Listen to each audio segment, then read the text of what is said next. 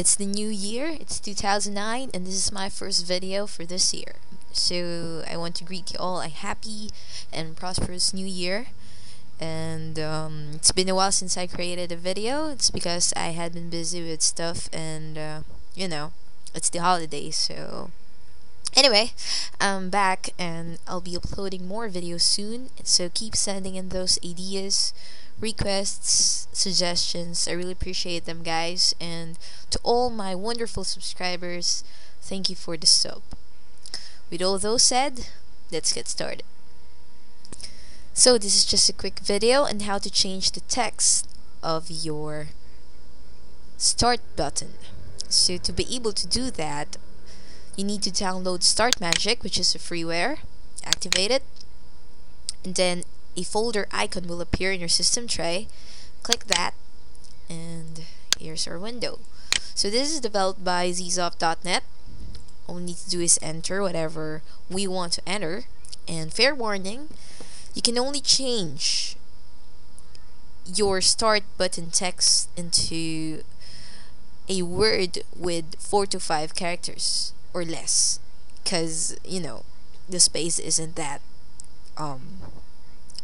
big or long, so you need to limit your text to 4 to 5 letters only. Alright, so I'm just going to go with Lee because that's my name. Change text, and there we go, it's automatically changed. If I close this program, it will revert back to the default start text. So to be able to avoid that, just right click and then hide. You can also activate this during startup. Basically means when you turn on your computer, automatically it will change your start text. And to do that, just right click, go to startup, and then enable. So there you go, that's just a quick way of changing your start button text. Another way of doing this is by downloading Twig UI, which is a little more complicated than this one. And you can also change the icon instead of the Windows icon, as well as the visual tooltip, like click here to begin. So if you want me to do a video about it, just tell me and I will. Anyway, this is just a quick and easy way of changing your start button text.